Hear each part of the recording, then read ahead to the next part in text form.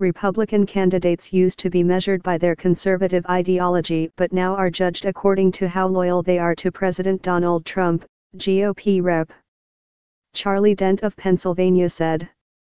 Dent, who has announced that he will not seek re-election in 2018, told ABC News senior congressional correspondent Mary Bruce in an interview aired on This Week Sunday that some Republican voters who once evaluated candidates on the purity of their conservative ideology now demand that they show complete loyalty to Trump.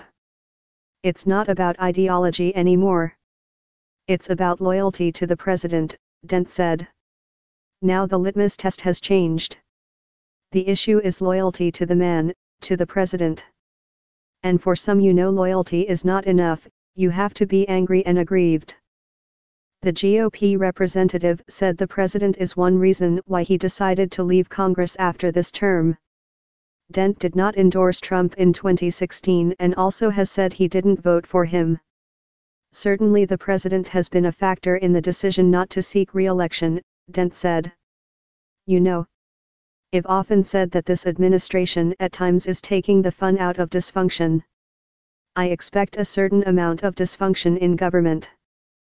And sometimes you can laugh at it, but it's not so funny anymore. Dent added that he does share at least one thing in common with President Trump. He says they both are not strictly ideological but rather pragmatic. I used to get lectured by some around here about what it means to be a good Republican. Heaven forbid if you weren't completely doctrinaire on every issue, the Pennsylvania congressman said. I am guilty of being pragmatic. I am okay with that, and some people aren't, Dent said. President Trump is very pragmatic and he likes to do deals.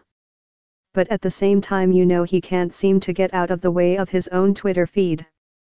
The GOP representative added that he expects Republicans to lose congressional seats in 2018. I've told my colleagues, look, we're going to be running into a headwind. You better be prepared for the worst and hope for the best. But be prepared for the worst because this could be a really tough year, he said.